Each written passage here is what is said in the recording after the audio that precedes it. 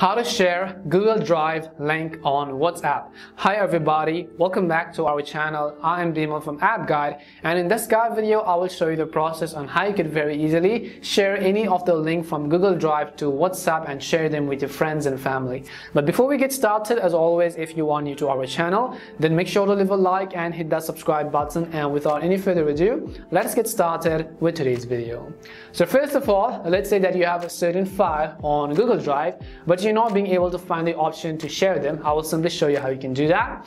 The very first thing I will do is, first of all, I will go ahead and open up the Drive application and then locate a file which you might want to share to others. You have to keep in mind that if you want to share a certain file to the public, you have to allow the permissions and set it to public. For example, on Google Drive, how it basically works is that if you have a certain file you want to share with others, you can share them only to a specific person if you have their email address, or you can actually set it as public so that anyone with the link can actually view the file. So we will simply first of all customize the permissions. In order to do that, let's say this is the file I want to share. I will tap on the three dots.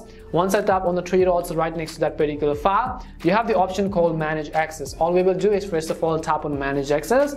As we tap on Manage Access, in my case, you can see I've already set it to anyone with the link. For example, in your case, if it is set to restricted, you could tap on the change button and you could actually give a few people permissions to view it depending whether you have the email ID or not, but you can set it to anyone with the link. Now when you've set it to anyone with the link, anybody who has linked to this Google Drive file will be able to view it. So what we will do is, after we've actually set it to anyone with the link, we have to simply copy the link. And in order to copy the link, on the very top right hand side you can see that paperclip icon. Tap on that paperclip icon in order to copy that particular link. Right over here you can see it says the link has been copied to clipboard. Now what we will do is we will exit out of Google Drive app and we will go ahead and then open up the WhatsApp app on our phone. As soon as we open WhatsApp, you want to select a friend to whom you might want to share this link to. So for example, let me just go ahead and then select any of the random people on this list. Once I select a random people, what I will do is I will go ahead and then simply long press on it. As I long press, I will tap on the paste button